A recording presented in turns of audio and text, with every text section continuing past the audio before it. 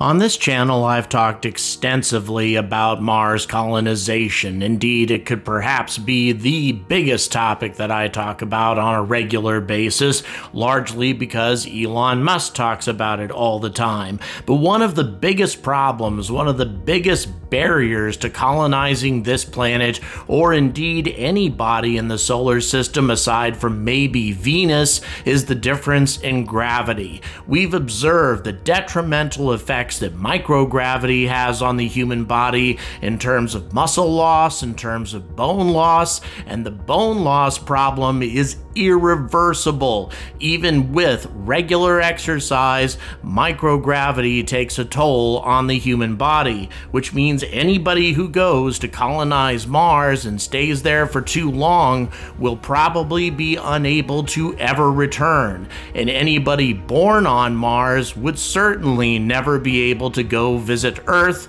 without some sort of major medical breakthrough in the future, unless we can find some method of exporting Earth's gravity to another planet. And I'm not talking about an O'Neill cylinder where we set up some sort of artificial gravity system on a space station in order to accommodate this, but rather set it up on a planet, allowing us to take our gravity with us wherever we might go. This seems impossible from even the most futuristic of engineering perspectives, or at least it used to seem that way until the Japanese came up with this.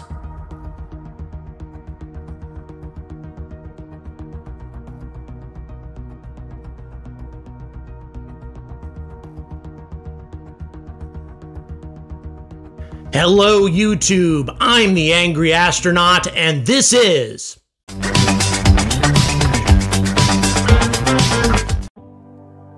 So you gotta admit, this is different than any other Mars habitat I think anybody has ever seen. It is an amazing concept. Quote, "There is no plan like this in other countries' space development plans. Our plan represents important technologies crucial to ensuring human beings will be able to move to space in the future," unquote. And by the way, that's per Yosuke Yamashiki, who's the director of the SIC Human Spaceology Center of Kyoto University. And by the way, this isn't some bizarre idea that somebody at some university came up with. They're collaborating with the Kajima construction company, a multi-billion-dollar corporation, in order to make this a reality both on Mars and on the Moon. By the way, the Mars version of this structure is called the Mars Glass, and the lunar version is called the Lunar Glass.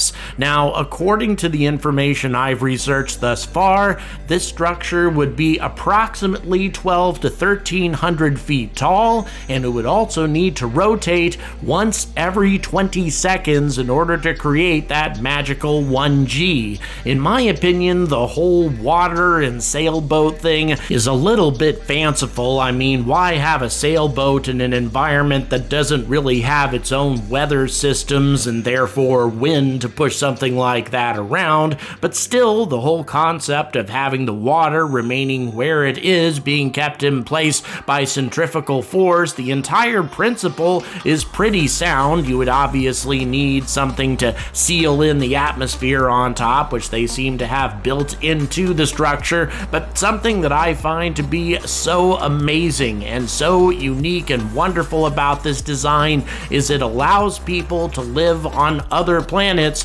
without suffering from the reduced gravity.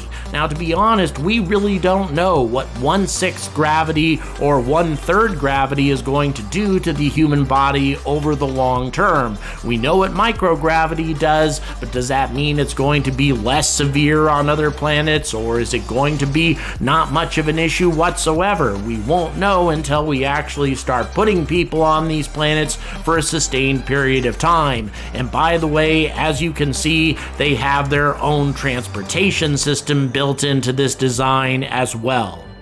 Now, although they don't specifically spell it out, this looks like a lunar mass driver to me, or rather a modified version of it. The traditional lunar mass driver is a very long track using electromagnetic forces to propel a spacecraft or cargo or something along those lines to escape velocity on the moon. The moon is the easiest place to do this because you're only having to fight 1/6 gravity, but as you can see here, the vehicle is slowly picking up speed using the space provided by this spiral-like system around the structure until it transitions to another track system, allowing it to continue the acceleration process. Why does it need so much space? Well, if you want to have human beings on this thing, you can't accelerate too fast, otherwise they're subjected to far too many G-forces, which will probably kill them or at least cause them to pass out, which is something you probably don't want. That's where centrifugal force starts to work against you, is when you start using it a bit too much. But that being said, there's something else built into this transportation system that adds artificial gravity again. Like I say, the whole design is so damn innovative. Have a look at this. Now, once again, this works a lot better on the moon, so that's probably why they're illustrating this with the lunar glass habitat, but the way it works, once again, is to accelerate the vessel utilizing your lunar mass driver, and at some point, once it escapes from the lunar mass driver at the desired velocity, or perhaps at some point during the acceleration process, it becomes part of a hexagonal ship, 6 individual vessels, all of which rotate. And of course, this rotating creates the necessary centrifugal force in order to provide artificial gravity once again. Now, it seems to me that it would be a lot easier to have these things dock with a hexagonal vessel, perhaps with some sort of space station in orbit, rather than trying to do it during the acceleration process. Probably why it's illustrated this way. Once again, a great deal of detail has not really been provided here. A lot of this is open to interpretation. Still, it's really what it appears to be. I've seen lunar mass drivers that kind of fit this description. The whole spiral setup allowing the electromagnetic force to build up speed before you achieve the desired escape velocity. And this is something that we can probably start implementing pretty soon on the moon once we get established there, once we have a nuclear reactor there and such. We won't need rockets in order to eject at least cargo from the moon's surface, and quite possibly passengers as well as time goes on. As you can see here, the ship spins, therefore generating that artificial gravity. It's a really interesting and unique design. And on top of that, you don't really need much in the way of propulsion. Maybe reaction control thrusters for the vessel, or something to help it decelerate as it approaches. But Mars is going to be a little bit different because you have an atmosphere, therefore you're going to need heat tiles and other sorts of protection before you try to manage a re-entry. But once again, it appears that there's some sort of space station in orbit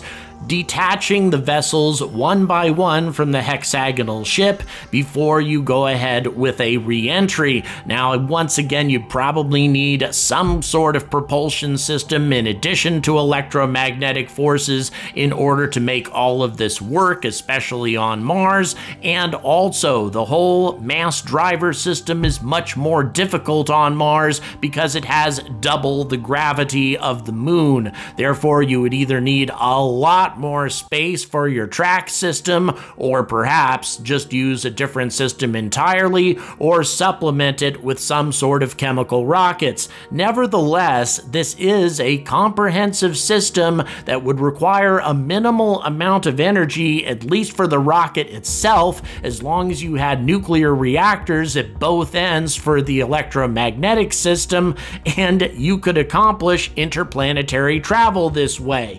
It is remarkable. And once again, you can duplicate the same kind of habitat structure, a little bit different on Mars, of course, but the principle remains the same. And they make another very good point. Even after terraforming, Mars still has the same problems with gravity. Unless you somehow make the planet several times bigger than it currently is, you're always going to have those reduced gravity issues. Therefore, the artificial gravity habitats are going to be important and fully scalable. Look at the size of that one. You're talking thousands of crew members on a vessel like that. What I like about the entire concept and the fact that a reputable construction company is actually involved in this is the notion that the Japanese have amazing ambitions for the future of colonizing our solar system, a feasible way of making it happen. Now, they do admit that these sorts of ambitious habitats are not going to become a reality until the 22nd century. But don't despair, at least the younger amongst you, because they also intend to have a less ambitious version of one of these habitats operational on the moon by 2050, only 28 years away. So who knows what's possible, especially when you're talking about this type of innovation, this type of engineering brilliance, and also the kind of money that this corporation has at its disposal. Now, what is the point, some of you may ask, of just bringing Earth along with you? Why not just live on Earth, except instead of on an alien world, rather? Well, here's the magic of these kinds of habitats. They allow you to explore places like the Valles Marineris or Olympus Mons or any place else on the surface of Mars, enjoy the benefits of 1/3 gravity and all the amazing things you could do in that kind of environment, while at the same time not having your body suffer from the effects of reduced gravity. As a matter of fact, a simpler version of one of these habitats might be all you need to use on a regular basis, perhaps exercising in one of these things a few times a day or a few hours a day or something to keep your body healthy. In essence, these habitats offer all the benefits of O'Neill cylinders, rotating space stations, whatever, and all the benefits of living on a planet. Plus, they're easier to construct, at least in theory, because all of the materials you need is already at your fingertips on the planet. It's exciting indeed, and I can't wait to hear more details as they become available. Smash that like, hit that subscribe, and also for those of you who have ordered a pair of sunglasses, please email me your details. All I need is your email address, and then we're going to send you a link to a form that you can fill out giving us all of your shipping information so that we can invoice you for the remaining portion of the sunglasses that you've reserved, so we can get all of this wrapped up. Please bear with us, because this is the first time that we've tried to do any merchandise in-house, but I assure you these glasses are awesome and you're gonna have a pair very soon. And by the way, we still have 41 pairs left of this exclusive limited edition Angry Astronaut merchandise, so if you want a pair, if you're still interested, check the description for how to reserve your pair before they're all out. And as always, stay angry about space!